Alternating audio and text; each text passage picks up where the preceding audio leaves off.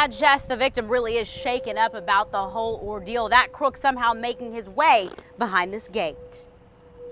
These are the images of the crook casually walking away with items he didn't buy. Sets of golf clubs, a dirt bike, and even wheels for kids, specifically a kid's bike and a kid's scooter.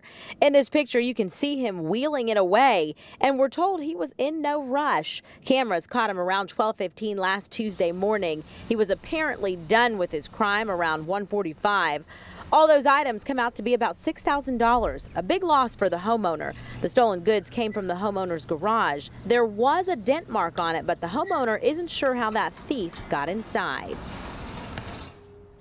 Now, that suspect is believed to have been taking those items and putting them in a getaway vehicle. If you know anything, you're asked to call police. In Northwest Oklahoma City, Mecca Rain, KOCO 5 News.